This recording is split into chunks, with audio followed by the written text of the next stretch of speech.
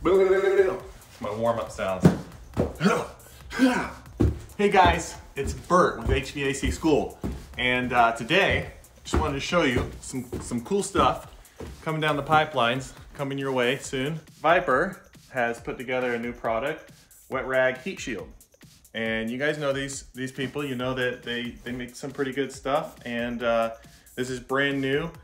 We got the one prototype ourselves, so I'm pretty honored to have that. We're gonna give it a try here. Kyle, what are we doing today? Brazing. Brazing. The new heat shield.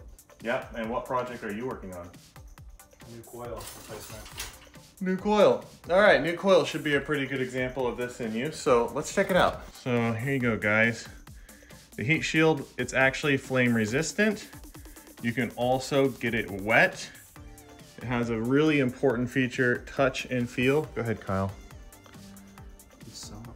Wow, how's that make you feel? Happy, excited. Yeah, I'm not gonna lie. It's really hard to describe how wonderful that is to touch, but you'll have to see for yourself one day. But moving on to important things about this, let's just show it in action, huh? Let's just do that. So we're getting ready to braze here. We got some stuff that would probably be good to keep flame off of. And here we go. First things first, we're gonna pull this out and get it wet. Boom, let's get it wet. So this is kind of a cool feature. Actually being able to get this pad soaking wet means it can absorb a lot more heat when we're protecting stuff. Make it that much more even flame resistant. It does say on here that you can use it wet or dry. All right, so check this out. And then actually the pad can actually just fold around here.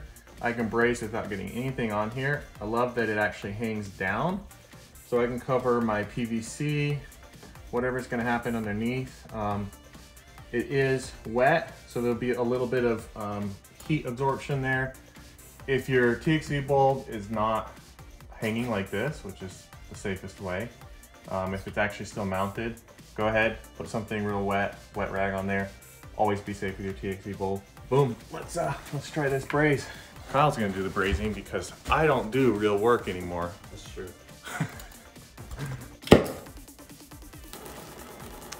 Kyle, where's your personal protection equipment?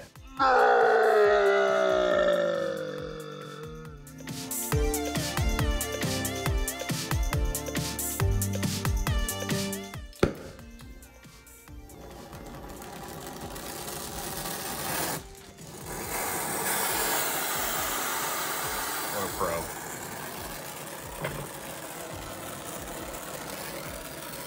Now the question on everybody's mind, when we pull this heat shield back, is it just gonna be black, scarred, marred equipment behind there? Okay, I guess nobody's asking that question. Sweet, I love it. Okay, let's see what's on fire behind here. Nice, look at that. Sweet. Okay, as you can see, we're not the first guys here. This is an evaporator coil replacement, so previous braze got pretty hot, probably because this heat shield did not exist. Cool. All right, let's give it a try on the line dryer. So let's pull it in snug there, and then we're trying to fold it over enough that we're not letting any of our flame past. Of course, giving yourself room to actually braze. If you don't have room, we just position it differently or let it hang. There is the gap on the bottom, but this should be enough room that you can give your flame angle if you need to actually direct your flame angle to hit the rag instead of the line dryer underneath.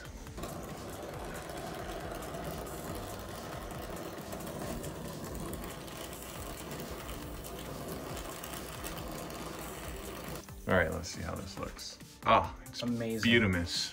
I love it. Pass the test. So, I mean, then you just have this available to lay underneath places where you're doing joints. If you have wires in the area, something you want to protect your flame. So far, so great. I mean, what do you think? What do you think, Mr. Quota Repairs? Success to me. All right. It's good enough for all of us. Coming to a city near you. Can't wait for this to actually hit the market. Thanks for watching our video. If you enjoyed it and got something out of it, if you wouldn't mind hitting the thumbs up button to like the video, subscribe to the channel, and click the notifications bell to be notified when new videos come out.